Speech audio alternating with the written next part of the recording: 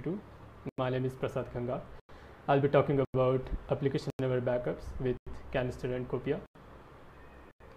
About me, my name is Prasad Ghangal. I work as a tech lead at Infra Cloud Technologies, Pune. My main interests are Kubernetes, Go, and open source. I'm also the maintainer of WordCube and Kanister. Besides work, I also like trekking and playing cricket. About today's session, I'll be talking about data management in general, the challenges we face, and how Kanister framework helps overcoming those challenges, and how Kanister helps protecting your application data on Kubernetes. Cool. So when we talk about data operations, undoubtedly data management or disaster recovery is one of the challenging problem we need to solve. When it comes to Kubernetes or applications on Kubernetes, the problem becomes more challenging because there are lots of moving parts. Your data management basically depends on the infrastructure you're using, the kind of application you have deployed. And if we talk about the general approaches we see about data management, so first one is storage-centric snapshots, where the underlying file system provides a way to snapshot the volume. It is crash consistent, but obviously not. They don't care about if they don't basically interact with data services.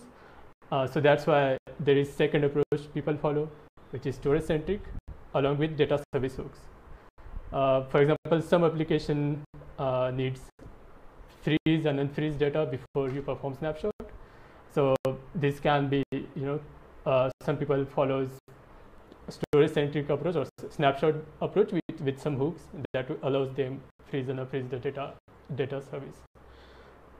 Third one is the data-centric approach, where we use database utilities like MySQL dump, Postgres dump to snapshot the data. And then there is application-centric, where we use multiple strategies in collaboration to manage the data of application. So obviously, there is no single approach which there is no single solution to this problem, because the data management or the backups depends on a lot of factors like the infrastructure you're using. There are different provisioners, different types of application. Each application has their own way of data management, right? So even if you talk about just backups, there are different ways of taking backups. You can do volume snapshot, logical backups, provider-based API calls like RDS snapshot, or you can call operator APIs to perform snapshot. Then application might have their specific concerns, like application might need to scale up, scale down before and after the backup and restore, again freeze and unfreeze the data.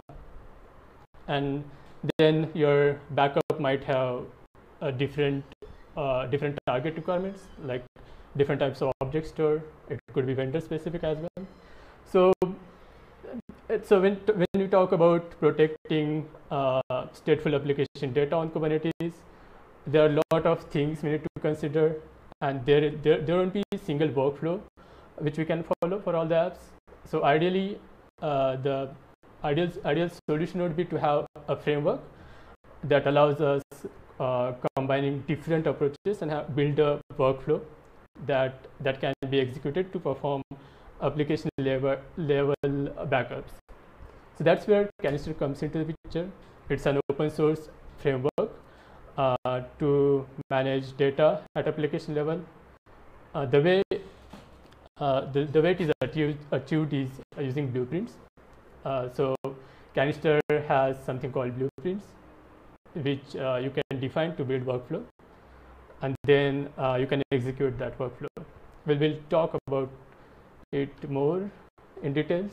So talking about Kubernetes framework, Kanister framework components, there are 4 main components. One is Kanister controller, blueprint, action set, and profile. Excuse me. Kanister controller is the basically the custom controller responsible for managing performing operation based on the CR creation. So the different level of CRs which are involved in the Kubernetes Kanister framework is blueprint, action set, and profile. Blueprint is basically where you define the workflow for backup and restore or delete operations. Action set is the basically trigger kind of to trigger the actions defined in the blueprint. Profile is the CR where you define destination for your backups, or in case of restore, the source for your restores. And to manage all these CRs, you obviously need a custom controller, which is a Kanister controller, which performs some operations based on the CR creations. Then there are two tooling CLIs Kanister provides. One is CanCuttle, another one is CanDo. CanCuttle is to CanCuttle helps you creating the CRs like action set and profiles. CanDo used within container to push and pull data from the object stores of your choice. All right, so this is how the blueprint looks like basically. So blueprint consists of actions, list of actions. So in this blueprint, this is the blueprint for MongoDB application. In the action, you could see there is a backup action, and then in each action, there could be multiple phases. So in this case, we only see one phase. Phase consists of function and arguments. So function, the Kanister function defines how the commands or whatever, how the operation is going to take place. In case of kubetask function, what Kanister does is it runs a container with the given image and execute these commands inside that container. If you have requirement like you want to exec into a container and then execute command, you can use kubeexec function. So there are a list of Kanister function depending on your use case you can use. We'll talk about it more in the next few slides. Yeah, this is like in each phase you define how you want to perform those operations, and you basically build the workflow. This is the example of action set CR. In action set, you basically, as I said, action set is kind of a trigger for the action defined in the blueprint. So in the action set, you reference blueprint and the action you want to run defined within that blueprint, right? And you also pass the object reference on which the blueprint action will be performed, and then profile. Profile holds information about the object store where you want to push the backup data or pull the data from. You pass the profile reference, and once the action set is created, Kanister runs some operations, and then based on the operation status, it updates the status in the action set status field. So in this case, you can see it has set some output artifacts, that is the path to which the backup artifacts are pushed. This is an example of profile. Profile holds the credentials and the object store information. Like in this case, we are using S3 compliant object store of S3 compliant location type with a bucket, a Kanister backup, and these are the credentials defined to interact with that bucket. Cool. All right, so this is how in theory we have talked about how Kanister works. Now it's time for a demo. So we will be showcasing how PostgreSQL application can be protected using Kanister. So all right, so I have this Kubernetes cluster running in which I have created a Postgres namespace. and in Postgres namespace, I have deployed a Postgres application. These are the running pods. So what we'll do first, we'll add some data into this database. So using kubectl exec,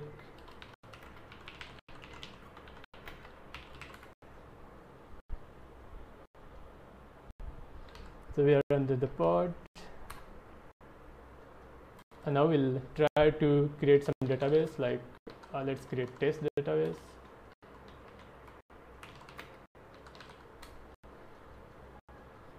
Cool. Add some data. Let us create a table named company and add few entries.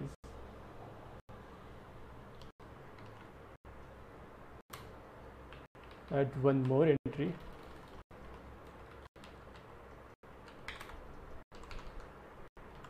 Cool. So let's list down all the entries. Okay, so now we have 2 entries in the database, right? Now let's perform backup on Postgres. So I have already installed Kanister operator in Kanister namespace. The operator is up and running. Next thing we'll create is the blueprint. So before creating blueprint, let's once go through the blueprint. This is the blueprint for protecting Postgres application. Yeah, so if you go through the actions, in actions we have defined one backup action, and in action there are multiple phases. In this case there is single phase for backup action. In this phase we are using kubetask function. That means it will run a new pod with this image and will execute the commands defined here. So in the commands you can see we are building the host name from the object passed, and we are executing pgdump all command, and then we are using can do location push to push the dump to the object store, and then we are setting the output artifact, which is basically the path to which we have pushed the data. And then in the restore phase we are fetching the data from the location we have defined during backup, and basically then again running psql command to restore the data. And in delete action we are just deleting the dump push to we have pushed to the object store. Cool. All right, so let's create the blueprint in the controller namespace. By controller namespace I mean the namespace in which we have defined we have installed the Kanister operator. All right, the next step is to create a profile to specify the object store information.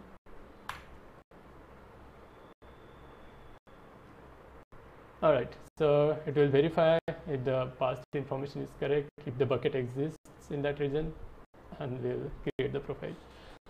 All right, next step is to perform backup. So for performing backup, we'll be basically creating an action set.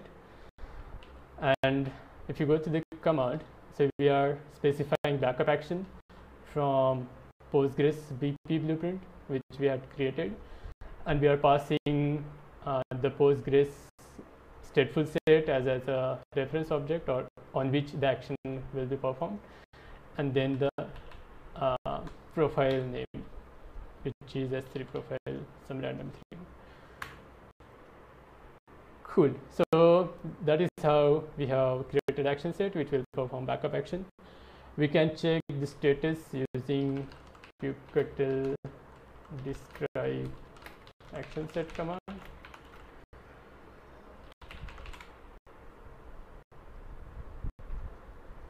Alright, so in the events you can see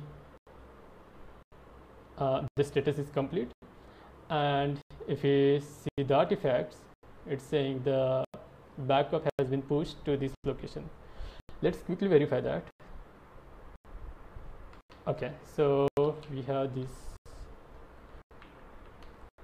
excuse me, yeah. So the bucket we had used was Kanister demo. Inside that, you can see at this path there is a file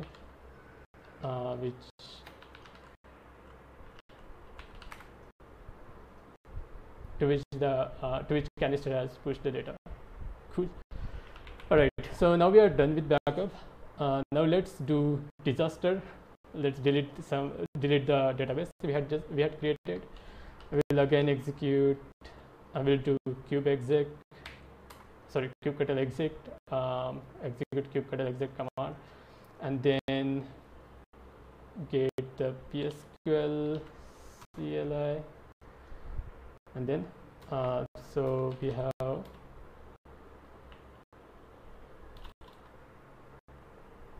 okay, cool. So we had created test database. Just drop the database.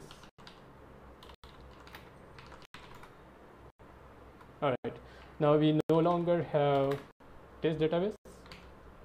Cool. Now let's do restore. So for restore, we have to find the restore point. That was the action set we had created for backup. Okay, so let's get the restore point.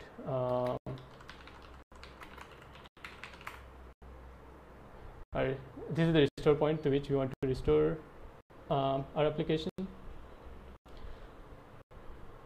Okay, so we'll be creating again action set, but in the action set we'll be passing restore action. Okay, so instead of passing whole information again, you can just refer the rest of the information like blueprint and the artifacts from the backup action set. So we'll use from argument, we'll pass the reference to the backup action set, and this is how it will create restore action set. We can get the status using kubectl describe action set.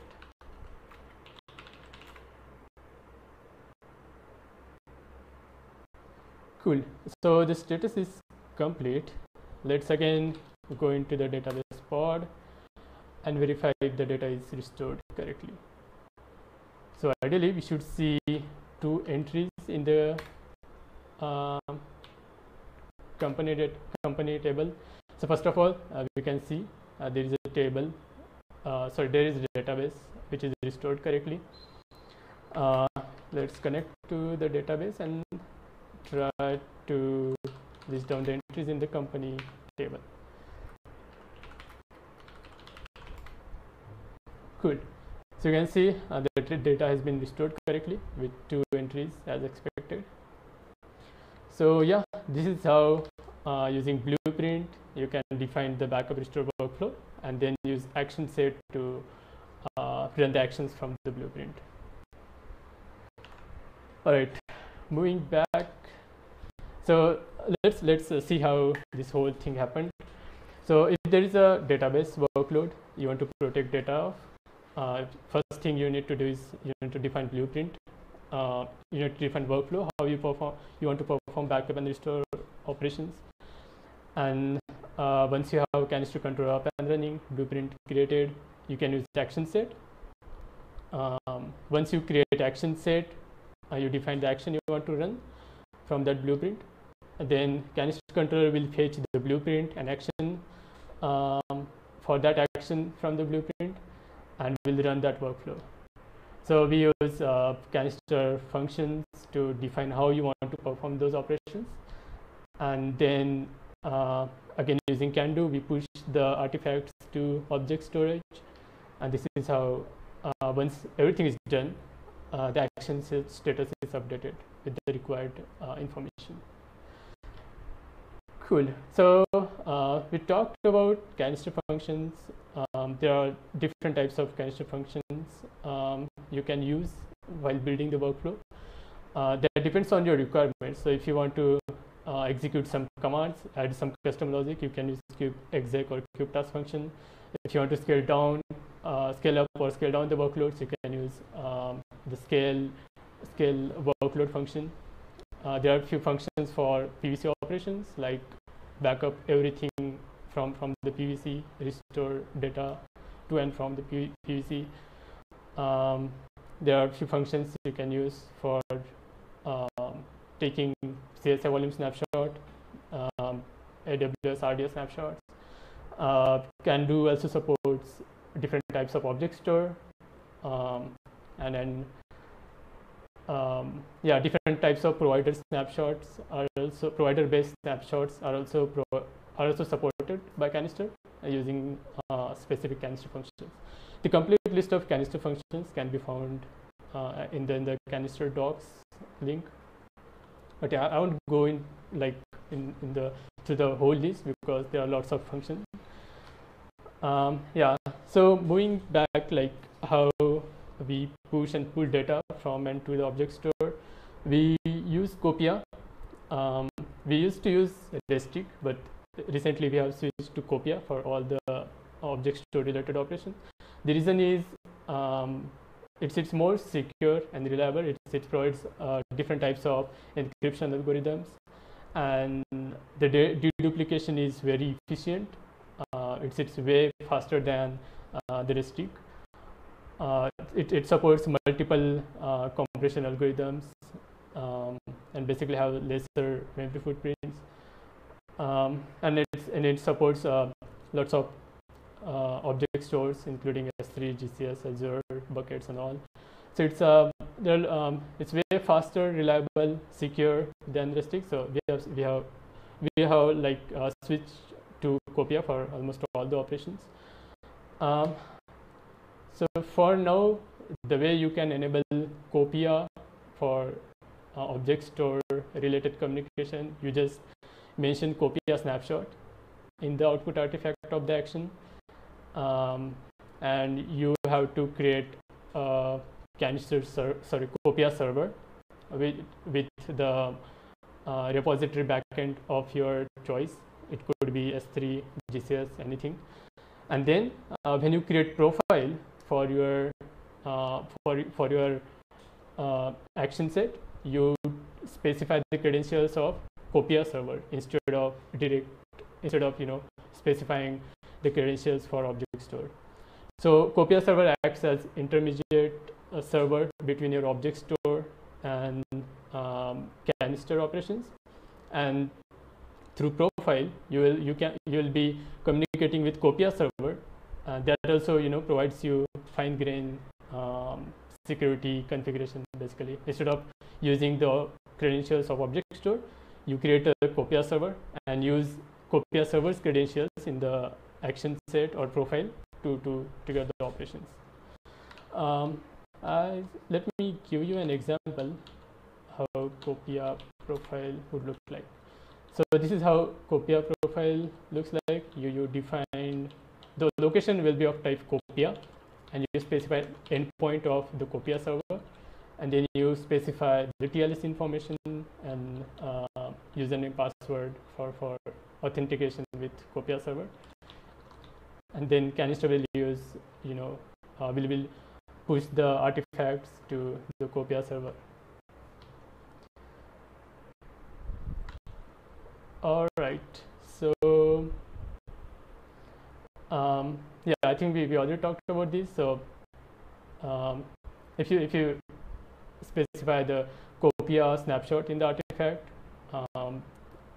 you have to define the Kopia credentials in the profile, and then Kanister controller will communicate with Kopia server to push the artifact and fetch the artifacts for backup and restore. All right, so as of now, the Kopia server creation part is manual. We are in the process of automating that. This is something you can expect in the future releases. The new upcoming features in the future releases are we are trying to improve the user experience or blueprint author's experience to build the blueprint. We'll be adding more Kanister functions um, to support the operator-specific snapshot operations like Cassandra and other operator-based databases. You can expect more examples in the community blueprints, and yeah, the Kopia server creation, which is manual as of now. Few resources you can refer. Kanister, you can find all the Kanister docs, including the Kanister, different types of Kanister function you can use for building blueprint at docs.kanister.io. We have documented few sample blueprints that you can use as is, or you can modify as per your requirement. They can be found on example directory in the Kanister GitHub repo. The Kopia docs are at Kopia.io docs. And if you have any doubts, if you want to discuss anything, suggest anything, please feel free to raise issues on the Kanister GitHub repository. You can also join our Slack workspace, kanister.slack.com. Feel free to, we'll be happy to help you if you have any doubts and any issues. All right, so yeah, that's all from my side. If you have anything, you can reach out to me on Twitter, on LinkedIn. Yeah, thanks for having me. Thanks to all the organizers of KCD Chennai. Thanks a lot.